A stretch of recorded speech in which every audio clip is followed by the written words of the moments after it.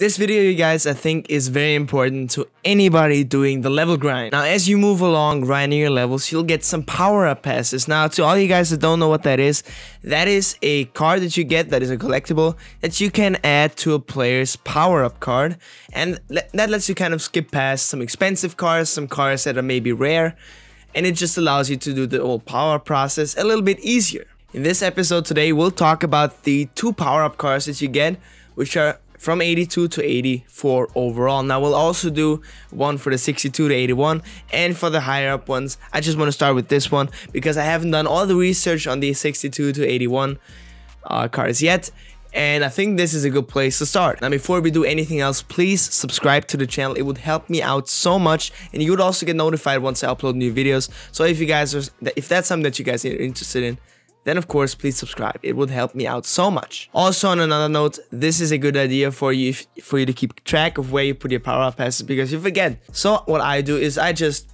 pull out one of those editor or notepad things on my computer, and I just note down 62 to 81 power up pass. I put that on this and this card just so I can keep the notes. I can't remember, so I want to keep notes. Now let's talk about which players you want to focus on. When I think about what Madden card to get, the first thing that I look at is, of course, speed. And this is going to be a main focus of this video. You want these power up passes, first of all, you want them for skill positions most of all, unless there's like an offensive lineman that you want and he costs 400k and you want to use your power up pass on that, then go ahead. But I generally use these passes on skill positions, and on skill positions what you want is you want speed. When I think of skill positions and speed, I generally think of cornerbacks and wide receivers, and let's talk about these cornerbacks and wide receivers now. Most of these cards are going to be team builders. I know that you can get the sets done. It's not the most expensive, but that's just what I like to use the power up passes on cards that I think are worth it and that I'm not going to sell back, that I'm going to keep for a while. So where is it? Team builders, there we go. Wide receivers, there we go. Deebo Samuel, that's the first one. I want to look at this. Actually, you know what? I will go right here. Oh, that's a snipe. That's a snipe. I gotta get that. Gotta get that. Gotta get that. Can I still get it? Please, please, please, please, please. Hey, would you look at that? Got a snipe. Or maybe it wasn't even a snipe, but I got this Deebo Samuel cheaper. So what I want to do now is I want to, there you go, quickly look at this card. And the main thing that'll jump out to you is 88 speed. Now there's one team builder that has more speed than that, which we'll get to in a second. But I like this Deebo Samuel because he gets, what does he get, like short in elite? I think that's the ability that you want. I never can remember ability names, guys. He is one of the ones that you want to power up. The big issue is that his power up, it costs quite a bit, and for all these cards, that's the main theme. The power-ups cost quite a bit, but you can save a lot of coins by buying these cards, by not having to buy these cards. So buy the power-up and then get this for Deebo Samuel, and then get him. He's a great wide receiver. I'm using him. I'm having a lot of fun with him. Now, if we go one step down, we can get to DeSean Jackson.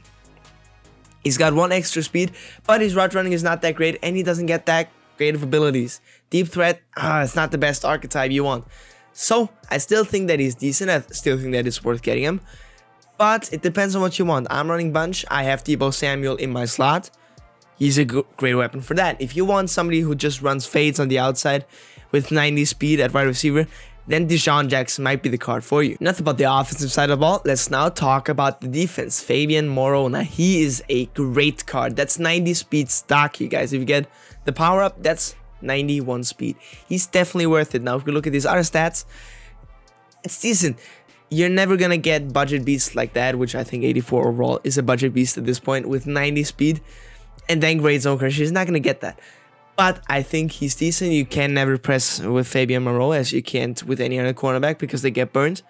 76 press also doesn't lend itself to that, but again, beautiful card, beautiful stats.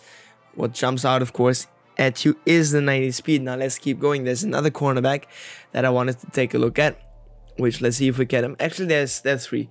This Sean Murphy Bunting, he actually is also pretty decent. 88 speed. That's 2 speed less than Fabian Moreau, which I think I should switch.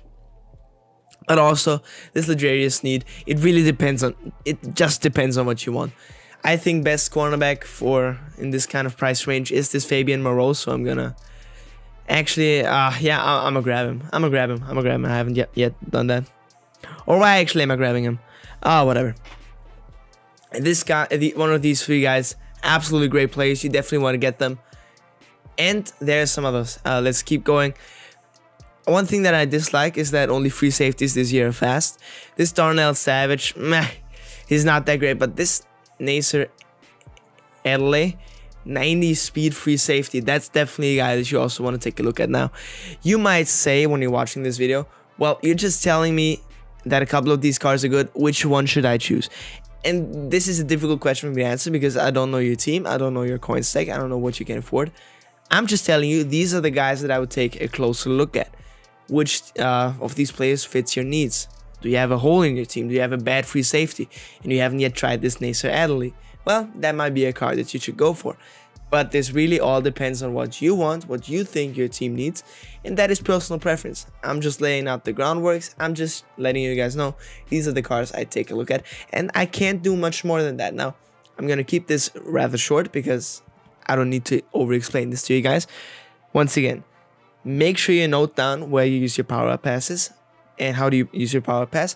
Well, you just grab the power-up of any player, you upgrade them, you spend the training points, then you put in the power-up pass where you would otherwise have to buy a player, and then you're good to go. That's basically all there is to it. Now, I appreciate you watching this video a lot. Thank you guys so much. And until next time, I'm gonna say goodbye. I'll try to do more of these MUD tips because I feel like a lot of people are new to MUD that want to maybe get invested in the mode but don't yet know a lot about it. I don't know the most about it either, but I can give you kind of like the beginner thought process because I've been a beginner not that recently, not that long ago. So I think these videos can help you. If you want to support the channel, you can subscribe. Any questions, leave them down in the comments below. I'll make sure to respond to as many as possible, which I think I'll be able to respond to all of them. But until next time, goodbye guys, and see you next time. Sorry.